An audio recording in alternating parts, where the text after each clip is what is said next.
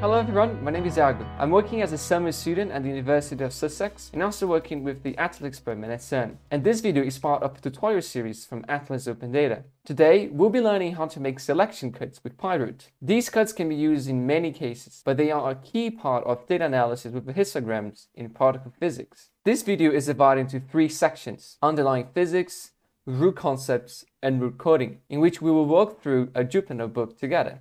Each section has its timestamp indicated on the screen now and in the progress bar below. Feel free to start from any of them according to your needs.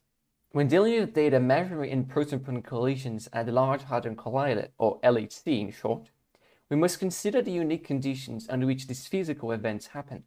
Differently from our observable world, where matter is measured in kilograms and energy is not densely packed, particle collisions at CERN take physics from the classical perspective into the relativistic one.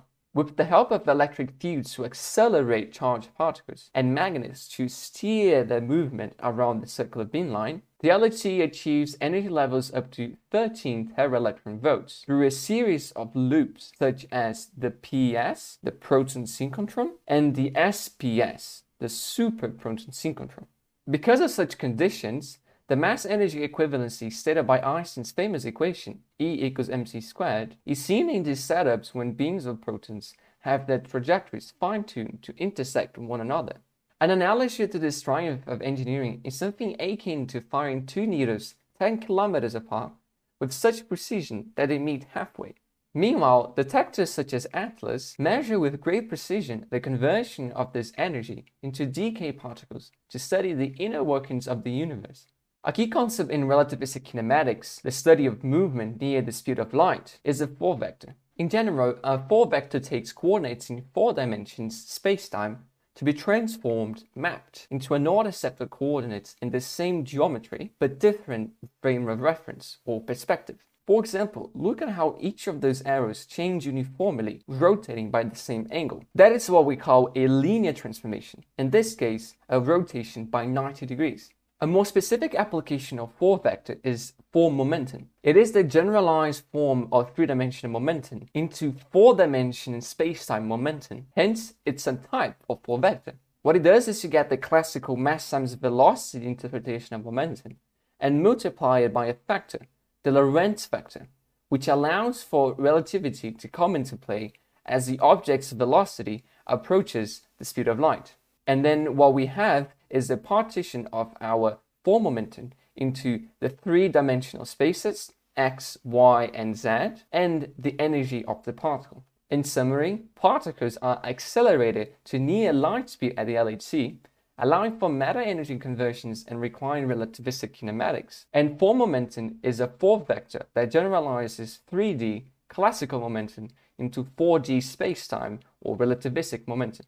Before delving into the notebook, let's look at some of the syntax and concepts used in our upcoming coded data analysis. To declare the form momentum of our decay particles, we are going to use the T-Lorentz vector class in PyROOT. It is a general 4-vector class which can be used either for the description of position and time, or, which is used in this analysis, momentum and energy. So, the momentum in the x-axis and the y-axis, z-axis, and the energy of the particle. Since we are interested in both the form momentum and orientation of those particles, we're going to use the method set pt eta phi e to declare the transverse momentum of the particle, the 2 important angles for their orientation, and its energy. Moving to the core of this notebook, selection cuts can be explained through 3 main points. First of all, they're used to filter the data, reducing background processes that obstruct the search for a signal. And this process always decreases the amount of available data, but it increases the information that we get about the signal. You can imagine this as tuning a radio to find your favorite channel instead of noisy static. In Python, this is stated with a for loop that loops over all the entries of our data. Then with if statements that are our proper selection cuts, essentially letting the data to pass or not, so that at the end we can do hist.fill to populate our histogram with all of the filtered data. In summary, a T-Lorentz vector is a 4-vector that defines the form momentum of a particle, and a selection cut filters the data to reduce background processes and improve the detection of a signal.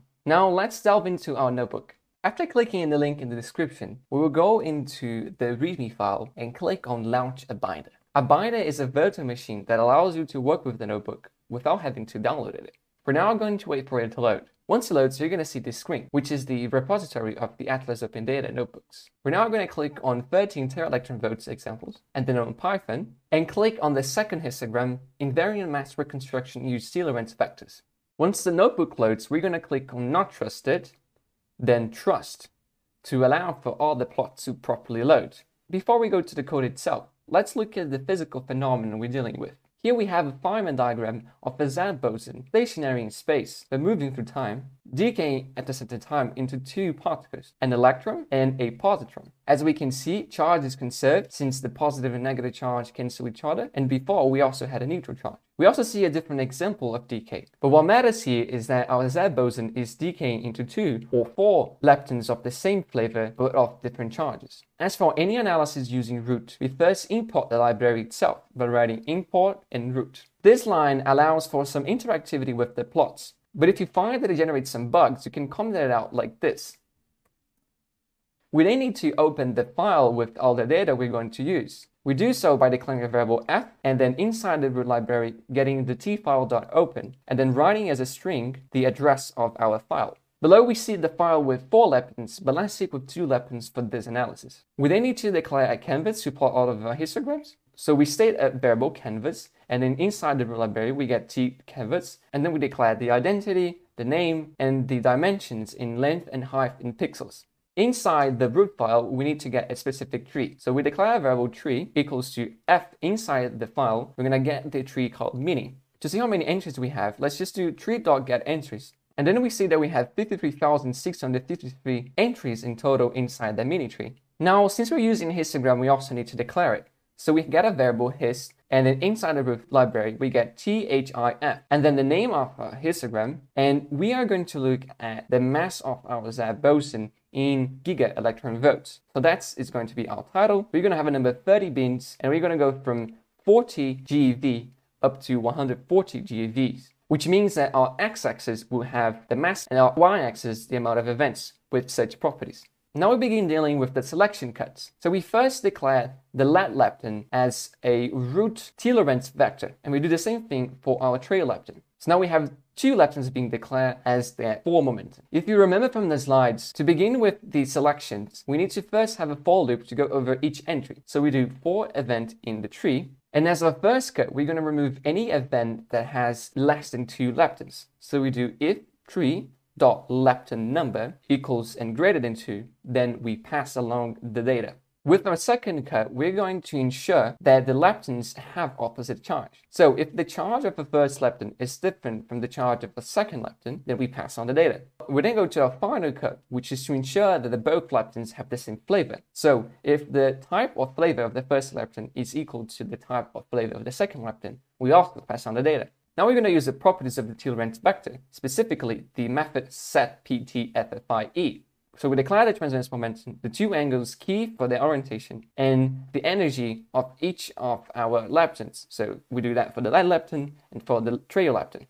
And now we move on to the calculation required to find the mass of the Z boson, which is to calculate its invariant mass as a sum of the let lepton and the trail lepton. And then finally, we populate the histogram with the calculating variant mass of that specific event. To actually plot our charts, we need to do hist.draw. Then let's set the color to be something like green. So we do hist.setFill color 3. And also remember that the histogram and any other plots are dependent on the canvas. So we do canvas.draw as well. The result is a histogram with the title mass of the Z boson, an x-axis stating the mass in giga-electron volts, going from 40 to 140, and on the y-axis, the amount of events in each of the bins. We can also see some statistical information about our data. So we have 37,415 entries, which is a smaller value than our previous 53,653, which means that we are actually filtering through the data. And it also gives us a mean value of the mass of the Z boson